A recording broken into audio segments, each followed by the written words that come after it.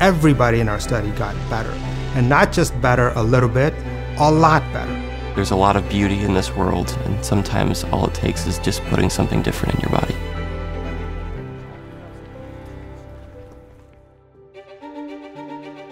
The #1 impediment to academic success for college students is mental health. The number of students that are demonstrating symptoms of depression and anxiety are quite alarming. About 40% are reporting depressive symptoms, so there's an unmet need. I've been studying ketogenic interventions for about 30 years now. Right off the bat, I was very interested in how humans adapt to very low carbohydrate ketogenic diets.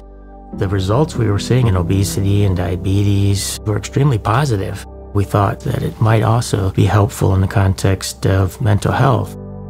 In our study, we wanted to see, is it feasible for young adults with depression to be on a ketogenic diet? The way we designed the study was a single-arm study of college students with depression who are in treatment in the form of medications or counseling, or both. Additionally, they were going to then do a well-formulated, whole foods-based, nutritionist-supervised ketogenic way of eating. We also wanted to understand, are we having an impact on their symptomology? Are we affecting their physiology? Are we improving their metabolic health? So you could say there was a sort of a dual focus. We're looking at everything from depression symptoms to blood work to measure metabolic health to cognitive performance, body composition using some very sophisticated methodologies, daily measures of ketone levels that tell us they're actually in ketosis, and as well as just some surveys to determine their global well-being. When participants first came onto the study, we'd give them 10 full meals, and this really just served as a way for them to see what a ketogenic meal actually looked like and give them ideas of how they could actually structure their own meal for themselves in the future. Once they started to really understand what the diet looked like, how they could eat what they enjoyed, they were able to really take it and run. It's clear we demonstrated feasibility.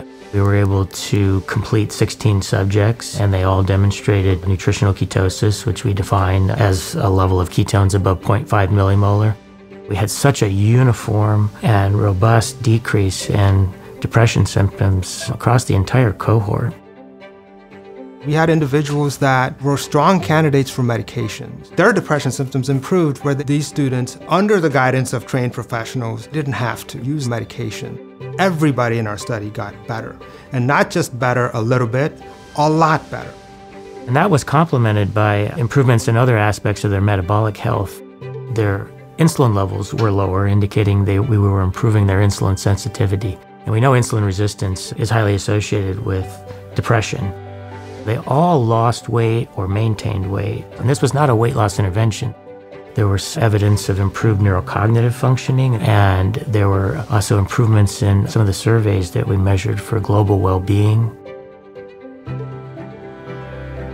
When I would get depressed, I would have a hard time showing up to my classes. In my personal life, I would cancel a lot of plans. I just kind of stopped functioning.